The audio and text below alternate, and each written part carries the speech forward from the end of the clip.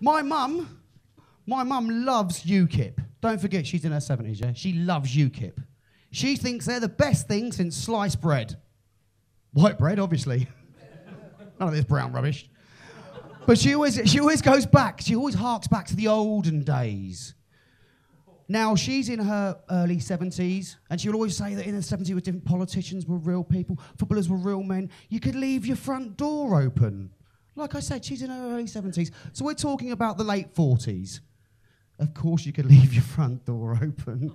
It was just after the war. You had fuck all to steal. But then she'll say, I don't mean that. Didn't have all these paedophiles back then.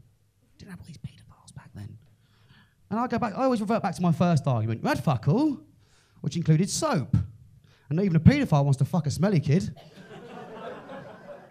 There's more, it gets worse.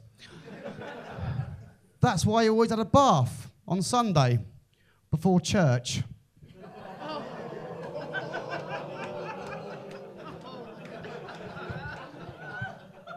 That joke always goes down well in a cathedral city.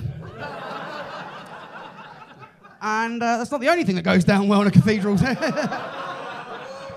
Is it? Right, we had the deal. The deal today, Teresa's been over there, hasn't she? She's went, right, see you, Barney, hey, Tusk, right, I'm taking this, we're doing it, bang, right?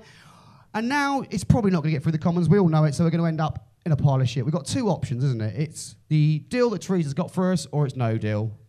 Now, I think to equate that into everyday living, it's a bit like me as a parent choosing between the McCanns and Rolf Harris to babysit my kids.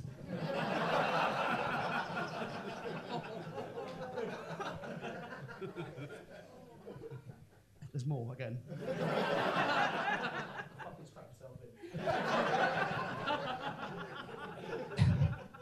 At least for Rolf Harris, I'll get him back again. Right, I'm going to leave you on this one. For all the bravado and ridiculous amount of money spent on fucking accessories, I didn't actually vote in the referendum because I was away. I was away in Europe at the time. I was in Brussels, and I didn't know enough about it, so I went into a library and I wanted to know more about it. I said, "Have you got any books on UKIP?" And the librarian went to me, "Get the fuck out now!"